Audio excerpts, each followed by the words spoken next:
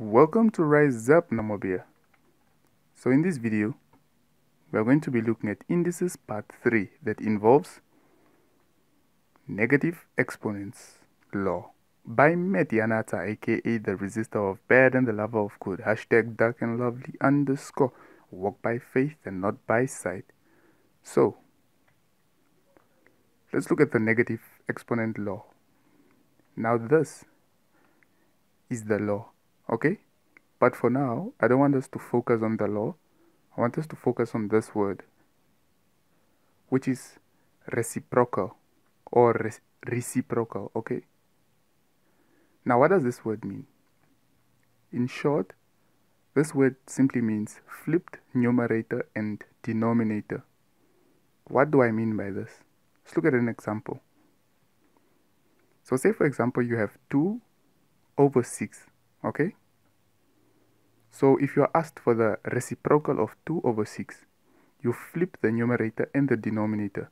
So the answer becomes 6/2, okay? So this is the reciprocal for this. Now how about when you have 3? Just one digit, not a fraction, but just one digit. And you are asked for the reciprocal of 3. Now what you do is, you make this one digit a fraction, okay? So how do you do that? You do that by putting it over 1. Now once it's 3/1, the reciprocal for 3/1 will be 1/3, okay? So how about when you have 1/2 and you're asked for the reciprocal for 1/2? Now any number that is over 1 will always be the number itself. So this was 1/2.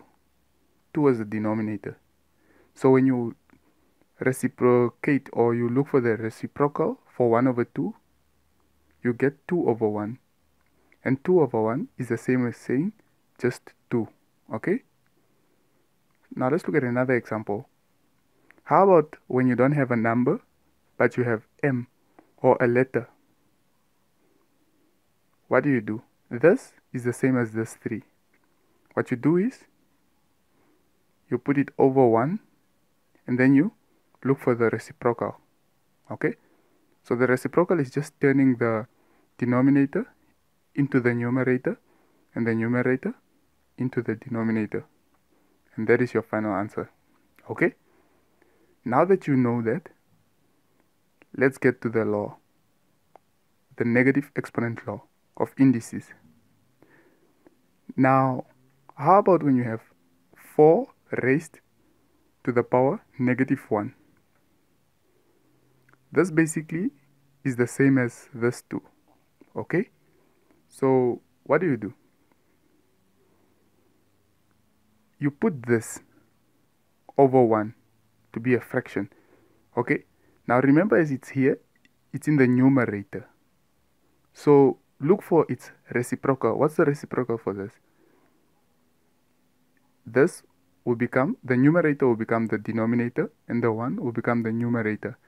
Now one thing is, an exponent that is a negative exponent, once you find its reciprocal, it becomes a positive exponent, okay? So that's why when it was in the numerator here, it was 4 raised to the power -1. But once you find its reciprocal, now it's 4 raised to what? To +1, okay?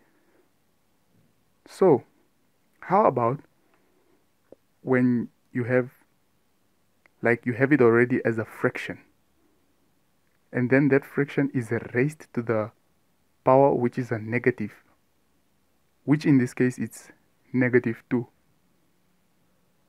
How do you deal with this?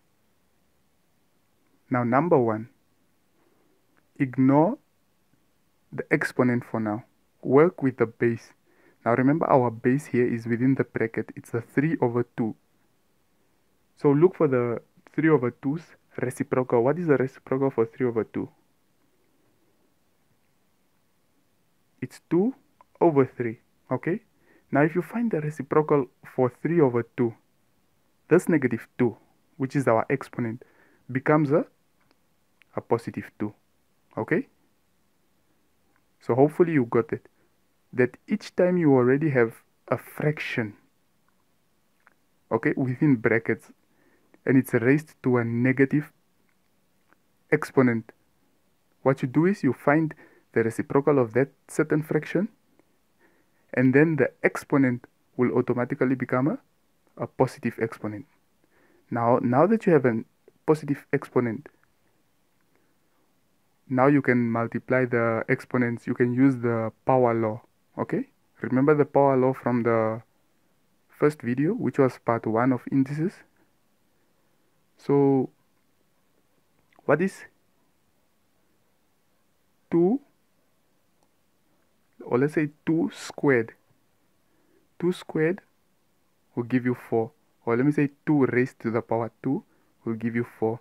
What about the 3? What is 3 raised to the power 2? It will give you a 9. Okay, and that is your final answer. Now if you find this video informative, before we check out some extra questions, please do hit the subscribe button and the notification button, not to miss the next upload. Okay, so let's check out this example.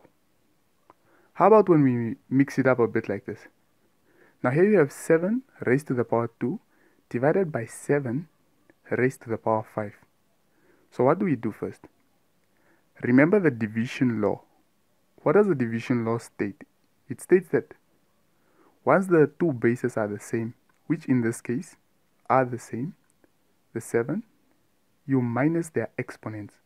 Now if you don't understand what I'm talking about, go check out the part 1, which I will be putting down in the link below. Okay, so now when you minus or subtract the exponents, it will be 2 minus 5, which will give you a negative number, and that number is negative 3. Okay, so 2 minus 5 gives us negative 3. So what do we do to the 7 raised to the power 3? We do what we did here. Okay, so you know what we did here is actually the law.